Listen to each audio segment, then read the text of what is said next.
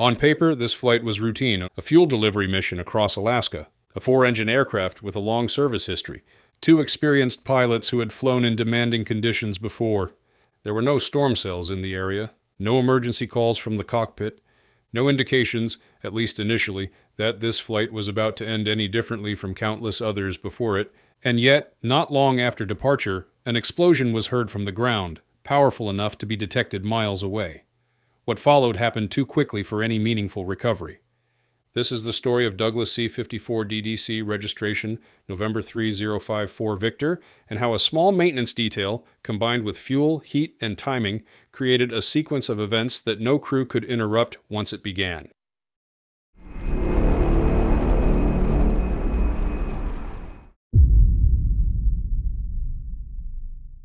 The aircraft involved was a Douglas C-54D-DC, also known by its civilian designation, the DC-4. It's a four-engine, piston-powered transport aircraft originally designed in the 1940s, built to be robust, simple, and capable of operating in harsh environments. That design philosophy is one reason aircraft like this are still flying today. In Alaska, the operating environment is unforgiving. Long distances, limited infrastructure, extreme weather, and communities that cannot be reached by road for much of the year all place aviation at the center of daily life. For some towns, aircraft are not a convenience. They are the supply line. That includes fuel. Modern aircraft are not always well suited for these missions. They may require longer runways, specialized maintenance support, or operating costs that make them impractical. Older aircraft, like the C-54, despite their age, offer large payload capacity, straightforward systems, and the ability to operate from less developed airfields. That is why they remain in service. But it's important to understand what these aircraft do not have. The C-54 was not designed with modern fire containment concepts in mind. There are no dedicated fire suppression zones inside the wing structure. There is no expectation, in the original design, that fuel cargo would be leaking inside confined spaces. The aircraft relies heavily on prevention, keeping fuel, oil, and ignition sources separated, rather than mitigation after something goes wrong. That distinction matters later. The mission itself was straightforward: transport fuel to a remote location where it was needed for heating and essential services. Flights like this happen regularly, especially in colder months when demand is high and alternatives are limited. The crew consisted of two pilots. The captain was John Slawinski, 68 years old. The first officer was Harry Secoy, 63. Both were experienced aviators, familiar with Alaska operations and the aircraft they were flying. This was not a case of low experience, unfamiliar equipment, or poor preparation. Their presence tells us something important. When events unfolded, they unfolded quickly and decisively. That's a key point to keep in mind as we move forward. Experience matters, but it cannot always overcome physics, fire, and structural failure once a certain threshold is crossed. According to the NTSB's final report, the aircraft was carrying a large quantity of fuel, along with propane tanks. Unlike fuel transported in integrated aircraft tanks, this fuel was carried as cargo, contained in individual containers secured within the aircraft. At first glance, that may not seem unusual. After all, transporting fuel is the purpose of the flight. But the way fuel is carried, and where it is carried, has significant safety implications. Fuel does not need to be burning to be dangerous. Fuel vapors are often far more hazardous than liquid fuel itself. When fuel evaporates in a confined space, it creates an environment where even a small ignition source can lead to rapid flame propagation, or worse, an explosion. Now consider the internal structure of a wing. The wing of an aircraft is not an empty shell, but it is also not designed to contain fire. It houses structural components, control linkages, fuel lines, and wiring. In older aircraft, these systems often run closer together than they would in modern designs. There is little separation, and almost no fire isolation. So what happens if fuel escapes into that environment? Investigators later found evidence of a fuel leak inside the wing structure. Importantly, this leak existed before the in-flight fire began. That tells us something critical. Fuel vapors were already present, accumulating quietly, without any visible indication to the crew.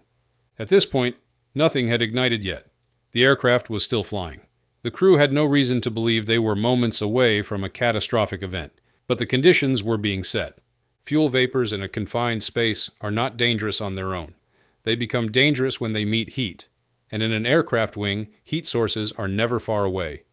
Engine exhaust components operate at extremely high temperatures. Oil lines, hydraulic lines, and mechanical fittings often pass nearby. Under normal circumstances, that proximity is safe because the systems are sealed and contained. But what if one of those systems is no longer sealed? That question leads directly into the next part of this accident, a small mechanical connection that failed to do its job. At the center of this accident is a system most passengers never think about, but pilots and engineers rely on constantly: the propeller feathering system.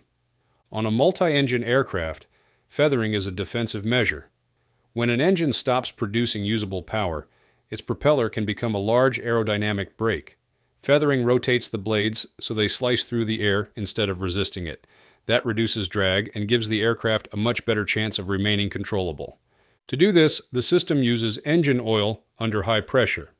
That oil is routed through metal lines, fittings, and control components before it reaches the propeller hub. Under normal conditions, it's a closed system. The oil stays contained, the pressure does its work, and nothing escapes. But containment depends on something very simple. Every connection along that path must be correctly installed. One of those connections is a B-nut fitting. It's not a complex component. There are no electronics, no moving parts, no redundancy. It exists solely to keep pressurized fluid where it belongs. That simplicity is also what makes it unforgiving. If it's not installed correctly, there is no backup. Investigators determined that the B-nut associated with the No. 1 engine's feathering oil line had been improperly installed during earlier maintenance. It may have appeared acceptable during routine checks, but it was not capable of maintaining a seal once pressure increased. That distinction is important. A loose fitting doesn't always leak immediately. It can remain dry at idle power or during pre-flight checks. The problem only reveals itself when pressure rises, such as during a system activation. When that happened here, oil did not simply leak. It was expelled forcefully. Pressurized oil escaping from a fitting becomes a fine mist, spreading rapidly through the surrounding area. This dramatically increases the chance of ignition, especially in an environment where exhaust components are operating at extremely high temperatures. This is why aviation safety guidance has repeatedly highlighted B-nut installation as a critical maintenance step. Not because it's common, but because when it goes wrong, the consequences can escalate very quickly. At this stage of the sequence, nothing catastrophic had occurred yet. A fire had not begun. The aircraft was still structurally intact. But one barrier, the separation between oil and heat, had already failed. And that failure did not exist alone. The investigation determined that the No. 1 engine experienced a loss of power. The precise reason for that initial loss could not be identified, and it's important to accept that limitation. Not every accident provides a complete answer to every question. What matters is how the aircraft's systems responded afterward. A power loss on one engine would prompt corrective action. One of those actions is feathering the propeller to reduce drag. That process requires oil pressure, exactly the condition that stressed the compromised fitting. When the feathering system was pressurized, oil escaped through the improperly installed B-nut and sprayed into the engine nacelle area. There, it encountered hot exhaust components and ignited. On its own, an engine fire is serious but often survivable. Aircraft are designed with engine fire detection and suppression systems precisely because fires do occur, but this fire did not remain confined to the engine. Investigators found evidence of a fuel leak inside the wing structure that predated the fire. That means fuel vapors were already present in areas not designed to contain or vent them. These vapors were invisible and undetectable from the cockpit, but they fundamentally changed the risk profile of the aircraft. When the oil fire breached into the wing structure, it met an environment that was already primed for ignition. In confined spaces, fires behave differently.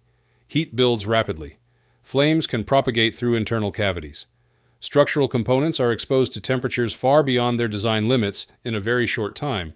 What followed was not a gradual worsening, but a rapid transition.